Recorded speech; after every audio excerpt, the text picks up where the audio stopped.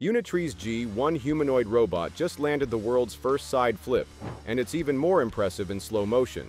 Watch that precision, the crouch, the explosive rotation, the perfect landing. Just pure robotic agility, pushing the limits of what humanoids can do. Unitree's AI training is evolving faster than expected. Just last year, their H1 model was setting records with a backflip. Now, the smaller, more compact G1 is pulling off even harder maneuvers with scary consistency. But that's not even the wildest part. Wait until you see how this robot survives real-world chaos. Full breakdown starts now. Okay, first things first. Unitree's March 21st demo shows the G1 performing what martial artists call a Kip-Up. That smooth transition from lying flat to standing in one explosive motion. What makes this impressive is seeing the robot's entire body coordinate perfectly. Legs coiling like springs, torso engaging at just the right moment to generate the rotation needed to land squarely on its feet. There's no editing tricks here. You're watching the raw physics of a machine that understands how to manipulate its own mass. The Tai Chi portion reveals something even more subtle. While flashy flips get attention, slow controlled movements are actually harder for robots. The G1 mirrors its human partner with remarkable fluidity. You can see it constantly making tiny weight shifts and balance adjustments that would be imperceptible if not for how perfectly they match the human's rhythm. It's not just copying positions, but actually moving with the same organic quality as its partner. Now consider the recent crazy standing side flip.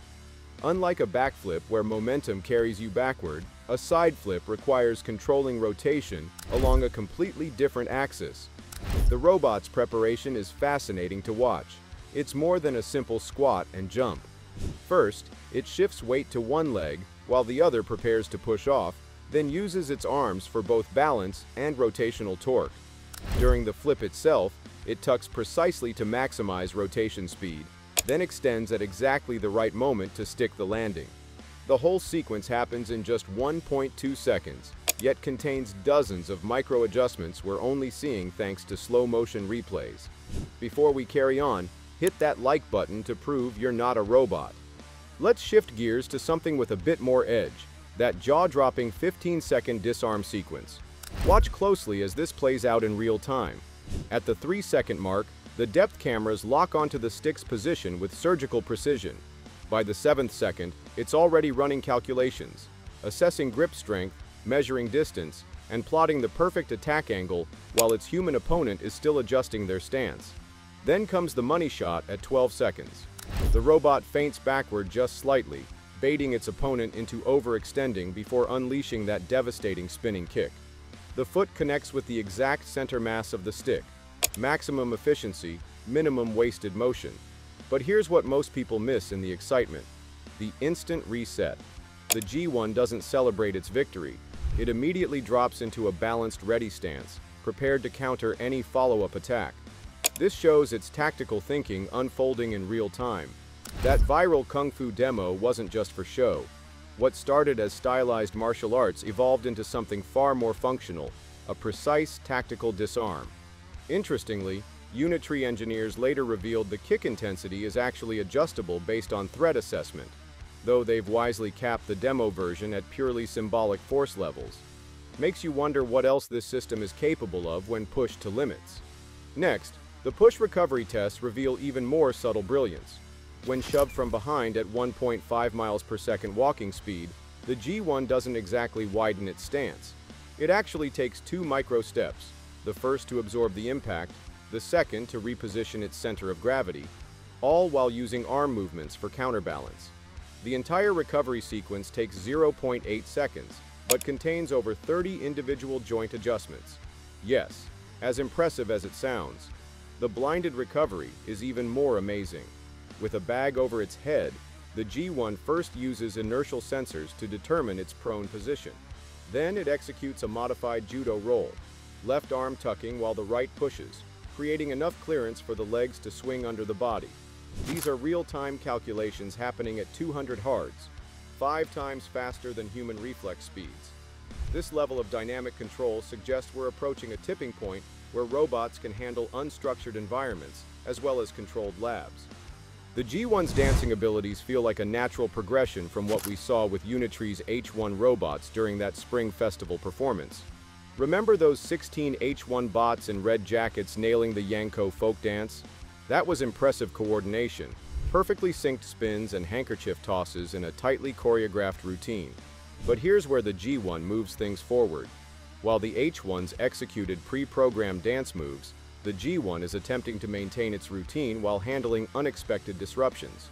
In that February demo, when the G1 keeps dancing despite soccer balls rolling into its path or getting nudged with a padded stick, we're seeing the next step beyond the H1 stage performance.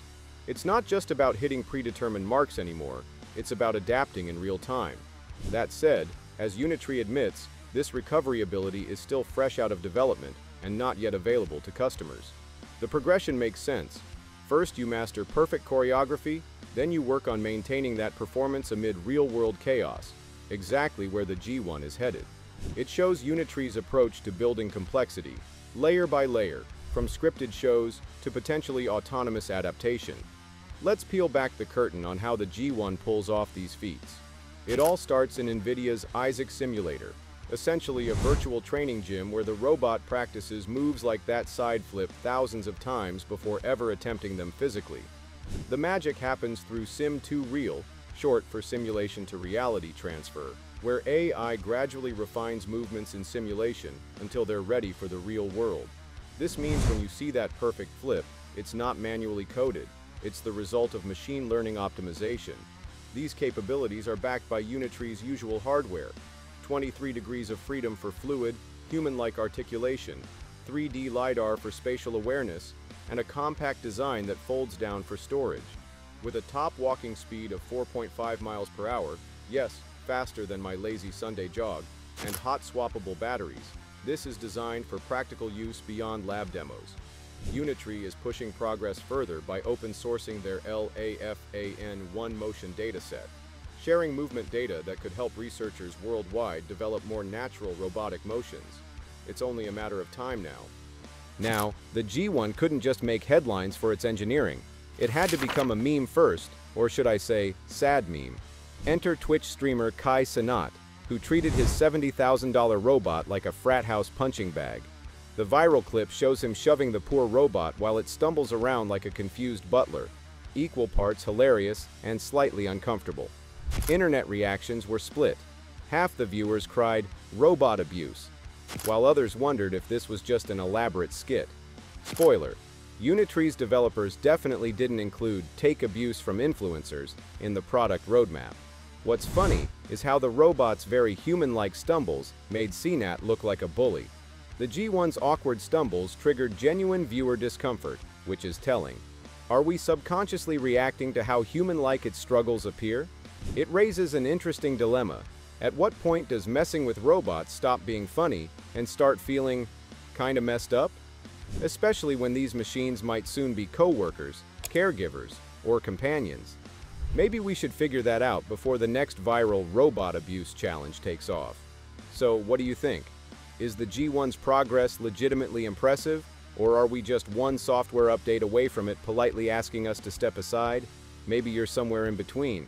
Either way, let's hear your take in the comments. And if you're into these weird, fascinating crossroads where robots meet real life, hit subscribe so you don't miss the next chapter. And remember, be nice to your future robots, just in case. Catch you next time.